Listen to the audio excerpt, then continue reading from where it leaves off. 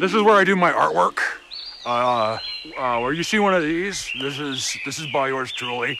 Spent about 8 months on it, and I named it after a place that I hope to go someday in Paris, France. So this one's L'Arc de Triomphe, okay?